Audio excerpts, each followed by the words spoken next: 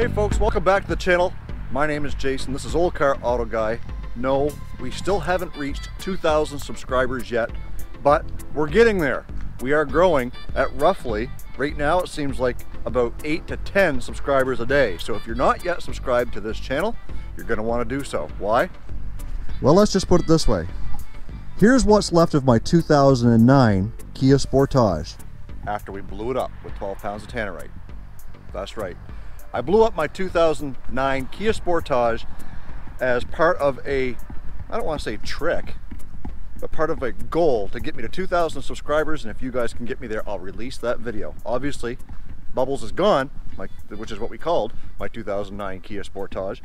And, well, today we're doing a couple of things, so stay tuned.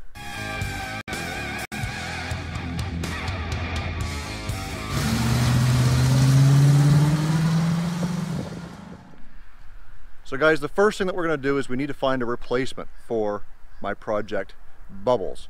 And in my last video I showed you guys this 2000 Volkswagen Passat wagon with a turbo that could quite possibly be its replacement. But today we're going to take it for a drive. We're going to get it in the shop and check it over completely and tally up the cost on what it's going to take to get this thing road worthy.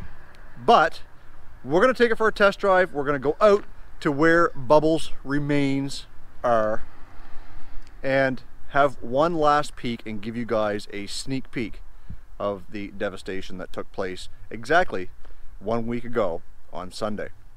So without further ado, let's hop in the old beast here, take her for a spin. So the engine light is on, the low washer fluid light is on, and the orange brake light warning is on. And on these Volkswagens, they had sensors in the pads to let you know when your pads were getting worn down.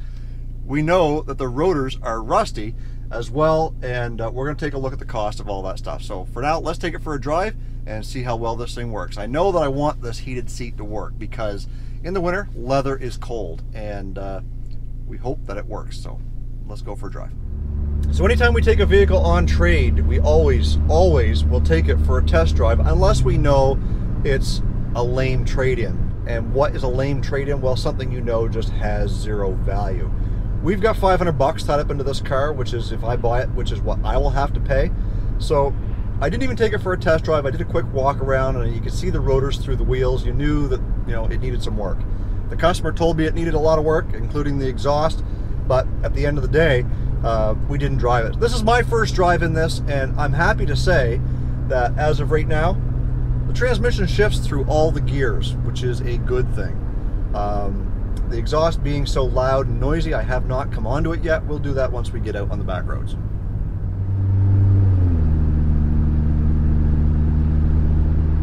Now that we're getting ready to merge onto the highway, we're going to kick this thing down so you guys can hear just how awesome it is.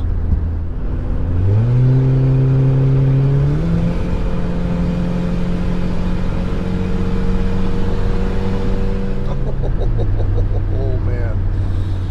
She didn't like that. Anyways, she's gonna be a beast. And for the record, yes, the heated seats work fine. My bum is toasty.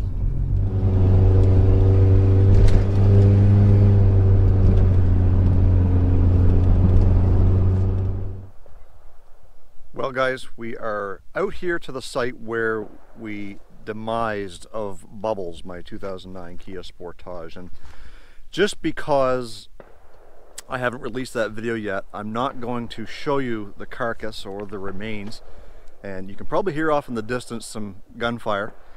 There's a shooting range just across the road, so that was kind of part of the disguise of being able to come out here and shoot that film, literally shoot the film and shoot the Tannerite off for the demise of Bubbles, and it kind of disguised that gunshot and the blow up. Not too many people likely were the wiser of what was going on. So as you can see, we're in a gravel pit here. Bubbles is in a little bit of a cutout, and we're going to go up on that little ridge there and see if we can find some of the remains that's left over from Bubbles. So So there's the remains of Bubbles, and we're up on top of this ridge, and we're just looking for some parts that might be left over. There's a piece of what looks like it holds the window in one of the doors. We come way back here, and this looks like one of the door skins. Yeah, I would say that's a door skin. We'll drag that back. And there's a piece of something there.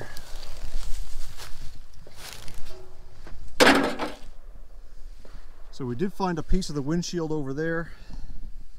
Another piece of it here. I don't know if you can see the car parked over there, and then just Bubbles is kind of sitting in behind that little mound of dirt. But I would say at this point we're probably about 100 feet away at least. Take another walk around.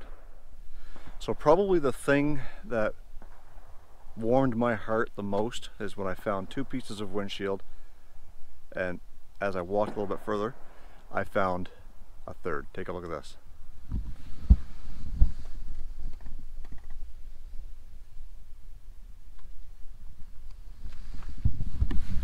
How awesome is that? I am going to keep that piece and I'll frame it, or I'll do something with it, and I will make that a giveaway at some point in time. So we're just about done here. I'm going to take one more quick walk around, see if there's anything that I may have missed that's worthy of taking home. So guys, we are out here at the site of the demise of Bubbles, and you may or may not be able to see behind me what is left of Bubbles. Now we're not going to get too close to it. I don't want to show it off until we hit 2,000 subscribers and release that video, but I figured from this distance I'll show you what the camera picks up. Let's take a look. So right over here is a little cut in the pit, and whether you can see it or not, that is where Bubbles' remains lie. In an upcoming episode we will show you Bubbles' remains being hauled off by a wrecker and being taken to its forever home, or at least its temporary landing spot before it hits the crusher. So I'm sure there'll be some challenges there getting that loaded up and strapped in and kind of all pulled back together, because when she blew up it blew the sides right open like a wishbone. So we'll likely have to bring some ratchet straps and strap it all back together somehow, but nevertheless, that's why we hired the professionals. 1 hour later. So now that we've got this thing back in the shop, we're going to get it up in the air, and I'll show you everything that I found that's wrong with it. And then we'll take a look at the price on what it's going to cost to fix it up. So let's get her up in the air. So before we go too far, I want to show you the front end. How this front control arm has got quite a bit of play in it. So we've got to start by replacing that before we can determine whether or not there's any other play. So as we start at the front and we go back, we do notice that there's no major leaks coming from the engine and or the transmission. We move up here, we see the transmission pan is quite dented up a little bit right there. Again, nothing too serious. But here's our exhaust problem. Not saying I don't enjoy the sound, but it's right underneath you and it drones so bad in overdrive. We come back here, the muffler, the outside shell of the muffler is rusting off. You know, parts are flaking off of it. But it's solid. It's not leaking from the muffler at all. We come back here and we've got a loose heat shield. But the rear frame is still in pretty good shape. There's all kinds of paint left on that frame. It's a little bit scaly back here, but look at that brake rotor. It's in really, really bad shape. The pads are worn out on both sides. And there's that back brake rotor on the driver's side. As we take a look at the rocker panels, this is one thing that I was surprised at, is they are solid, and even underneath this plastic piece here, it's still in really good shape. I expected those rockers to be completely rotten.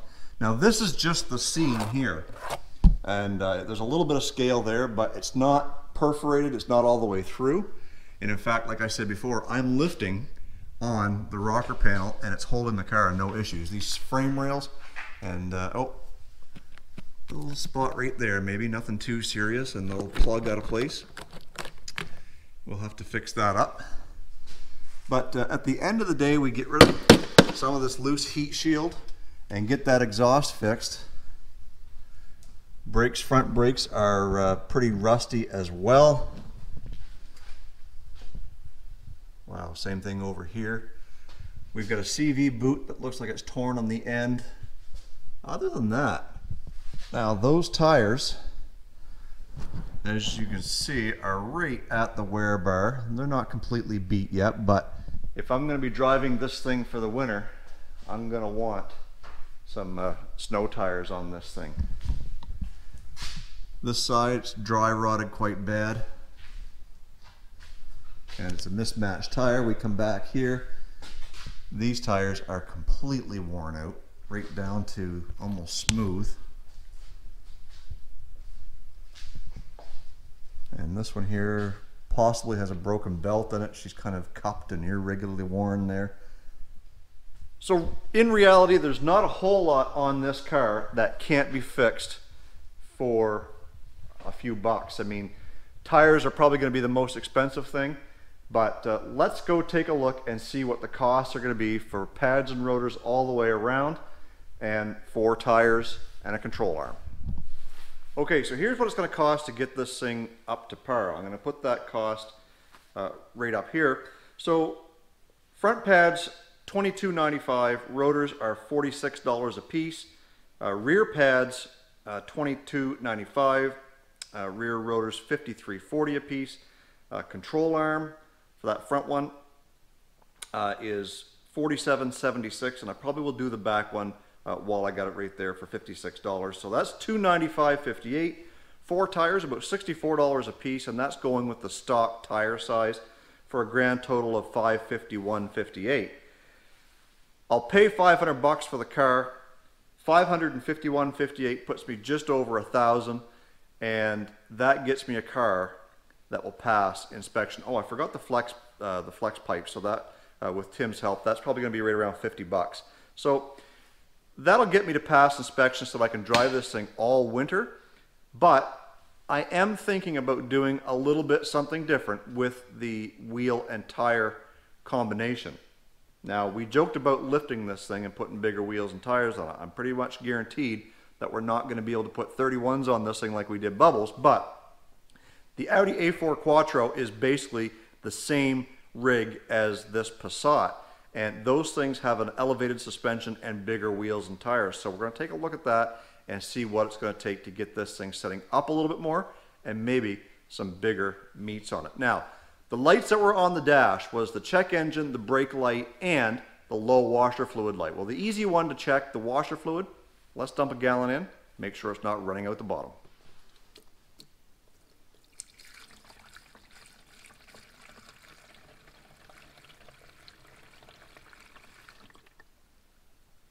I don't hear any leaking out.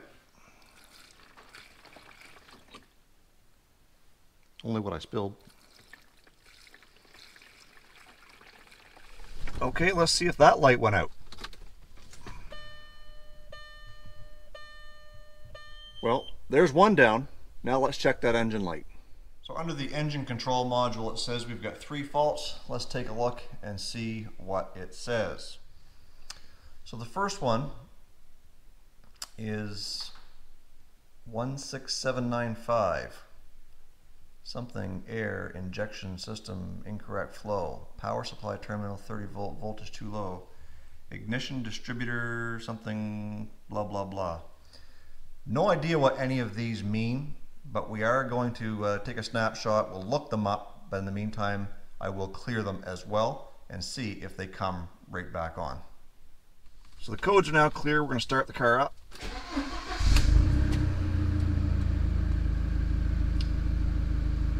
And for now, it looks like the only light that's left on is for those brakes.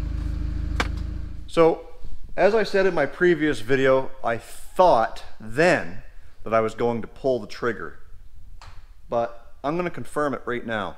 I've driven the vehicle. It drives very well, very quiet. other than that ball joint giving a slight bit of rattle and the exhaust being noisy and the brakes thumping a little bit and grinding a little bit and the heat shield rattling and the paint bubbling. I mean, other than that stuff, it seems to ride like a really good vehicle. So we are going to pull the trigger. This will be the next beater vehicle on the channel. I need your guys' help to come up with a name for the beater V-dub. Use your imagination. We'll do a contest on Instagram with the top 3, and then we'll have a little vote and see how that goes. I am going to put the call out one more time for you guys to help get my channel to 2,000 subscribers, because I want to release the video of me blowing up my Project Bubbles.